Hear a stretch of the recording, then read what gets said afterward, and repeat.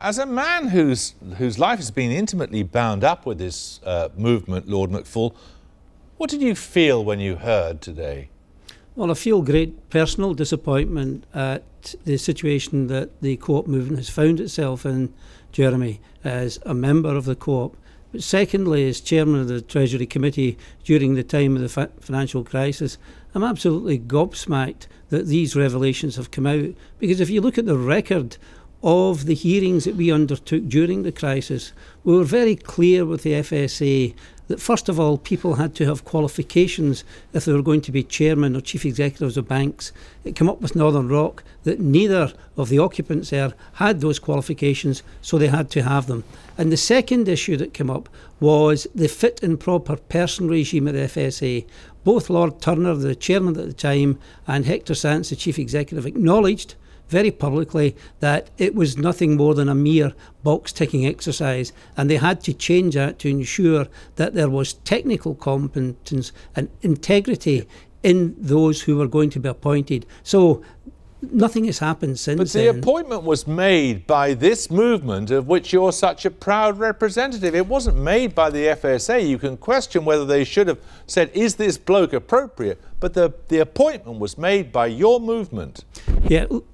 Listen, there is no way out of that. You know, that was a serious, serious error on the behalf of the Co-op Party. And what the Co-op needs to do now is to be very open and transparent about how we arrived here and how we're going to take it forward. But the second issue, Jeremy, is if anyone is going to be a chairman or indeed a non-executive director of a financial institution, then they have to be passed by a test by the Financial Services Authority. And that was obviously a paper exercise, nothing else. So the Co-op have got a serious responsibility here, but so has the regulator, and indeed so has the government, when you consider that Co-op were in for 600 and odd branches of Lloyd's, and that process went on for 2 years.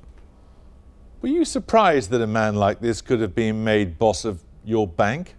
Well, I'm surprised, particularly in the hearing or in the evidence that came out today regarding Bradford, you know, and I would like to know who knew that, and did Bradford communicate that to the Co-op group? And in terms of being a chairman of a bank, then one has to have not just persuasive powers, but also has to be cool and rational and understanding about the business. And it's obvious that Paul Flowers, from what you've heard in that little episode there, had none of these qualities. But doesn't it also question the judgment of your party leader, Ed Miliband, in appointing him to this influential advisory committee when he's such a dodgy bloke? Well, who knew he was dodgy? But let me tell you, Jeremy, both as chairman of the Treasury Committee and as a member of the Parliamentary Banking Standards Commission, sadly, in terms of culture and ethics in the banking setup, nothing surprises me very much now.